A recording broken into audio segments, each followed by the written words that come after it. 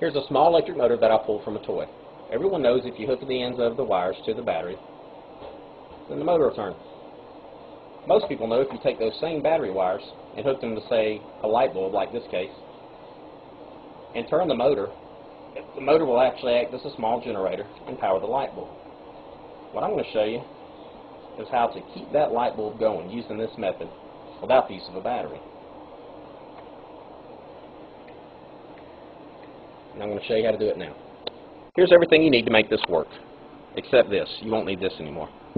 We've got the same motor hooked to the same light bulb using a Philadelphia cream cheese lid. The reason I'm using it is because it's already spaced out perfect with these 12 lines that run around the edge. I've got some super glue, crazy glue, some scotch tape. I have 3 matches that I will use as a tripod for my motor, and I'm just going to use this to cut my matches to length. I have 12 nano magnets. You can find these in some kids' toys, or you can find them online. They're very powerful. And I have 2 magnets together. I pulled these out of electric motors that ran around a track. This is what holds the cars to the track. They're probably 3 times more powerful than the nano magnets. So that's all you need to make this work. So here's what you want to build. On the Philly cream cheese lid at every line, I cut a notch just big enough for the nano magnet to slide into, and I super glued each one into place. I made sure that the polarity of the magnets ran the same all the way around the lid. I cut a hole in the middle of the lid just big enough for the gear to slide through, and I super glued that into place.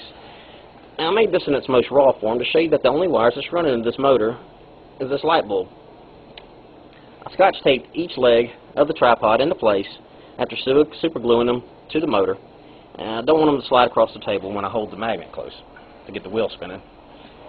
And again, alright, so let's try this out.